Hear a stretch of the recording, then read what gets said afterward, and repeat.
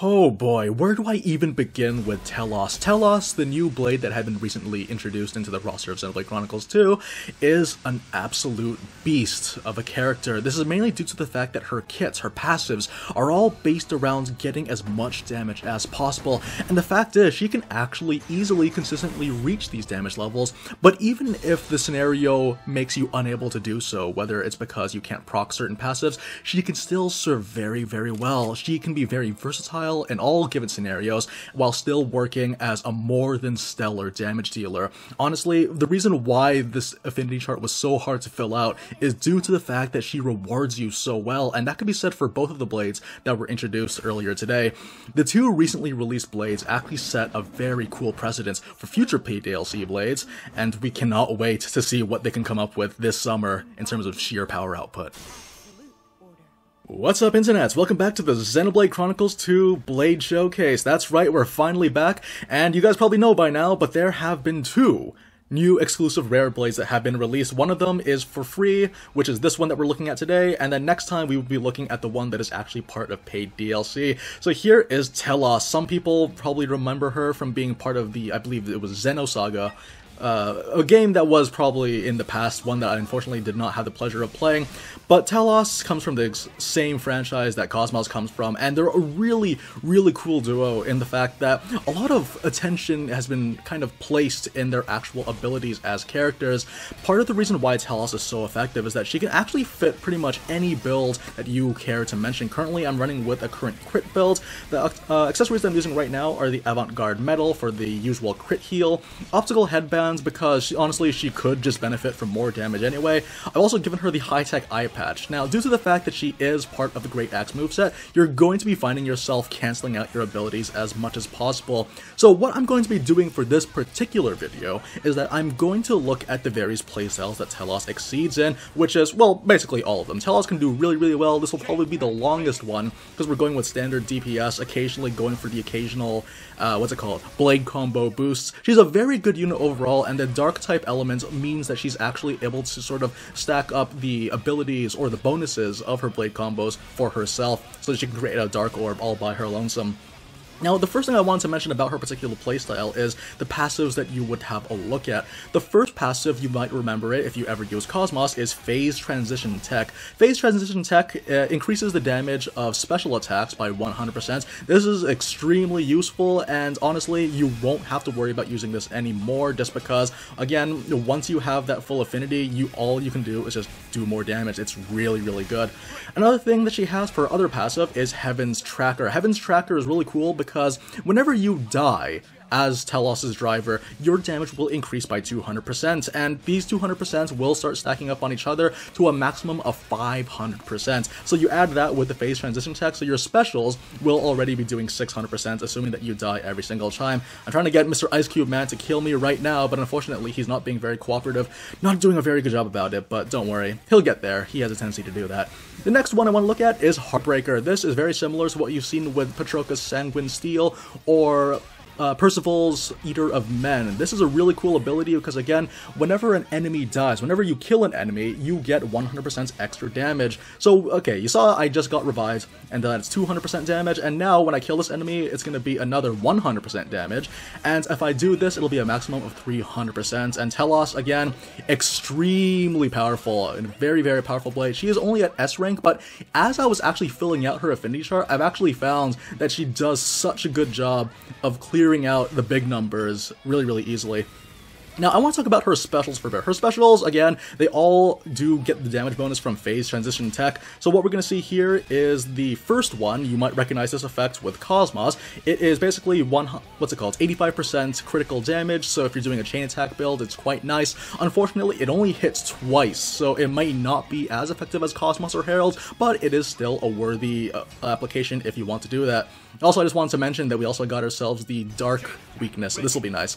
Oh yeah, I just wanted to show you guys what this level 4 special, like, wow, check out this special, look at this, wow.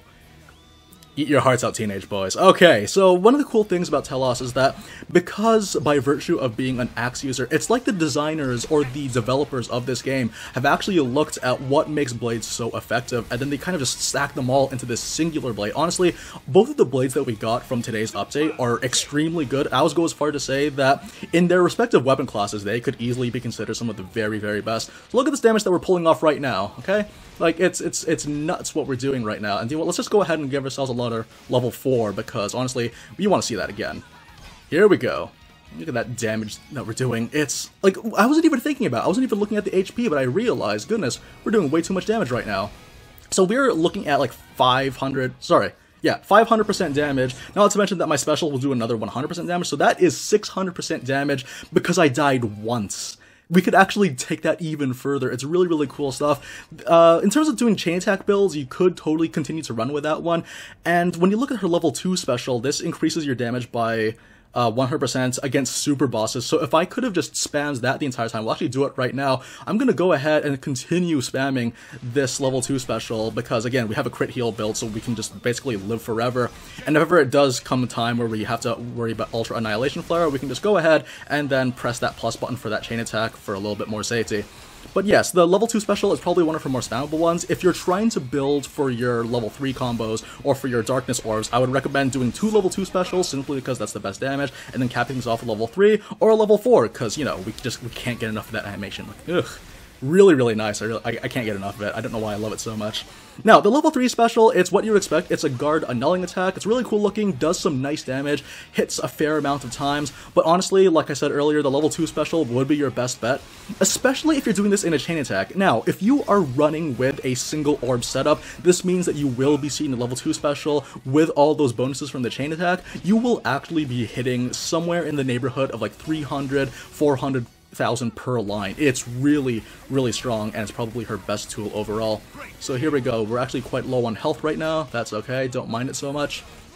And just wait for this. Yeah, get the hypergraviton because that last attack bounced off.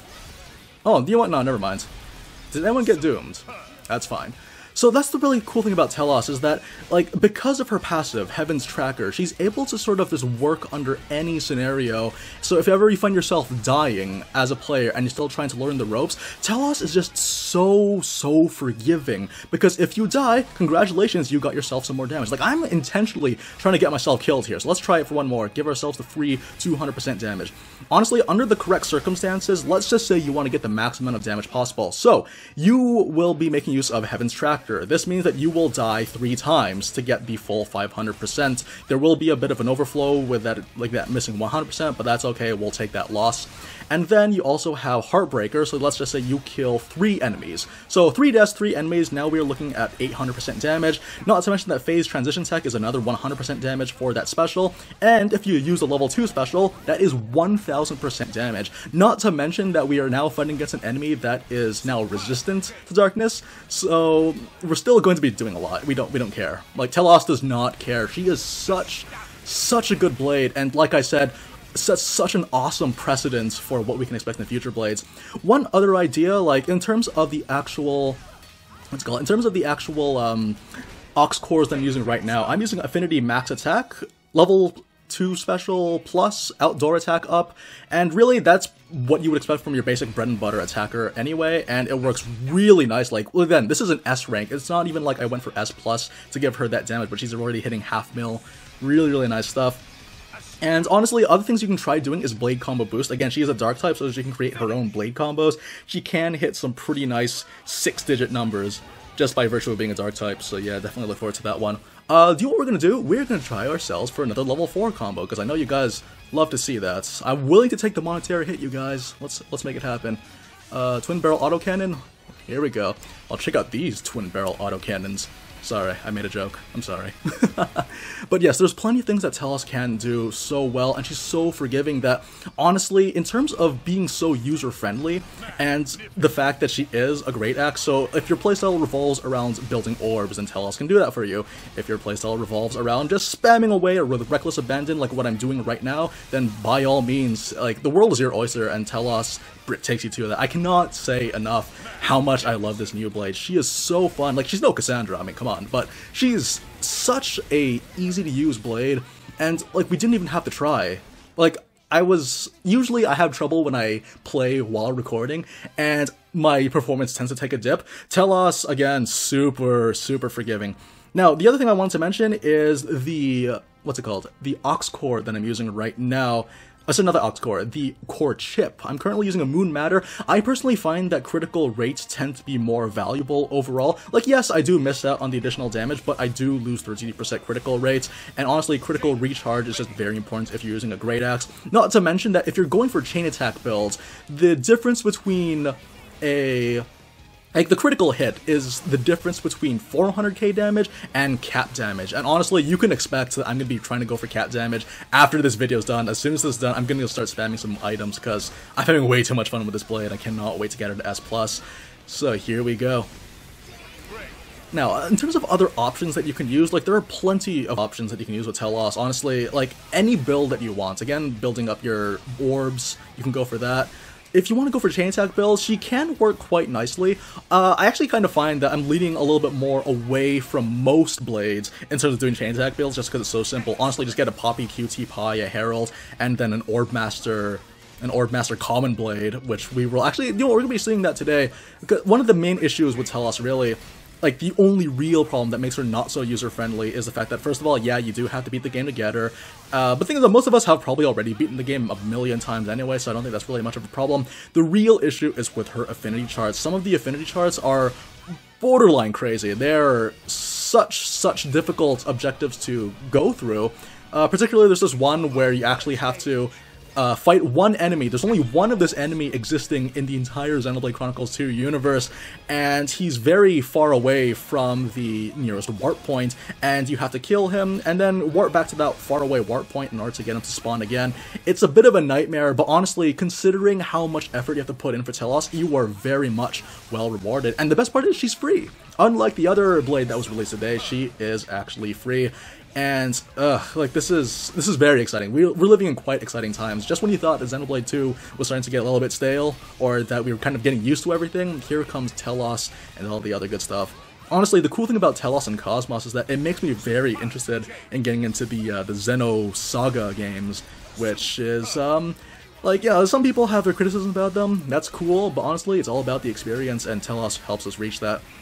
Another thing I wanted to mention too is that I think this might have been a day one glitch or something like that, but when I was playing, when I originally got T-elos, what happened is I actually saw that the key affinity level 5 requirements was just censored by all those those question marks.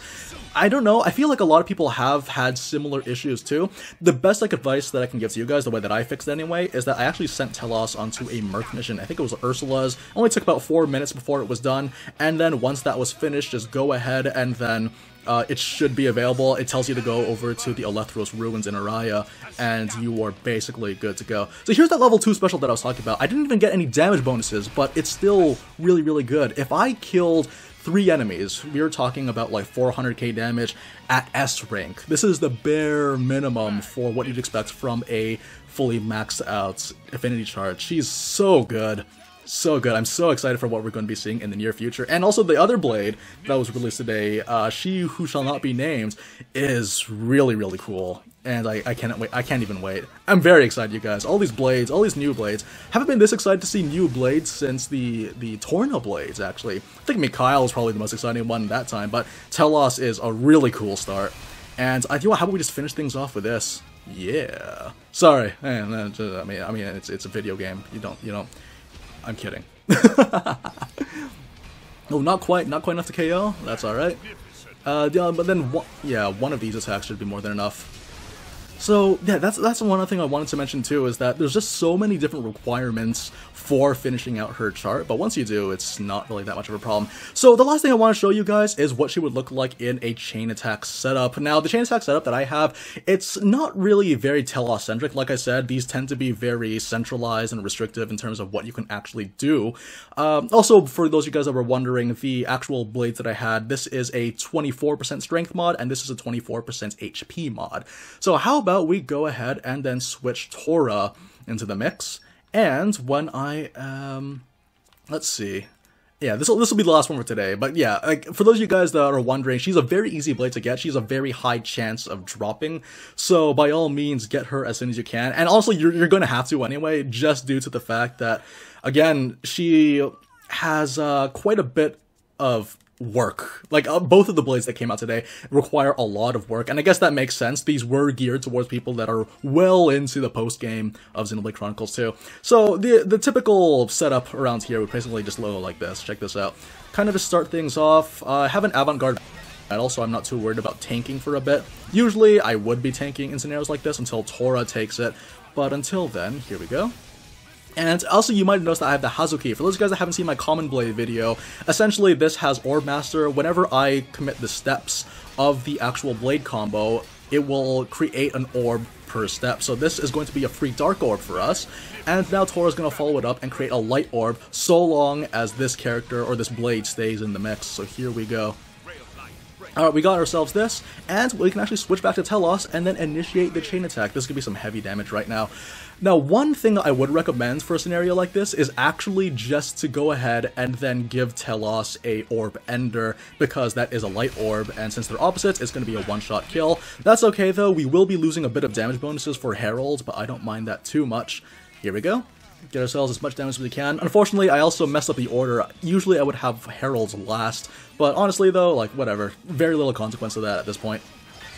And honestly, this is a T-elos video, so we might as well just show that. This is far from optimized what I'm doing right now, but this is just to give you an idea how it was like to actually try to farm for these. Now, if I was at full damage, like, if I had died 3 times and killed 3 enemies, this probably would have been cat damage at S rank. It's really, really good.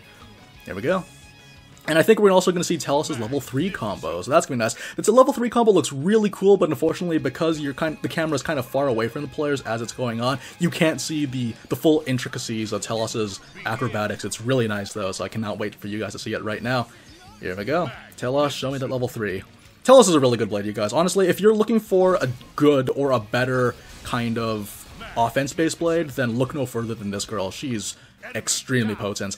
But yeah, guys, thanks very, very much for joining me on today's Blade Showcase. It did stretch out for a little bit longer. I just want to talk about it a little bit more, just because we have seen that this is the new precedent, or the new standard for what blades are going to start looking like. She's such a powerful blade, and I wouldn't be surprised if she ended up becoming quote-unquote outclassed when the new blades start coming in later this summer. And honestly, she is a free blade, so if you guys don't have her, you better get it right now. She's like KOS-MOS, but easier to get.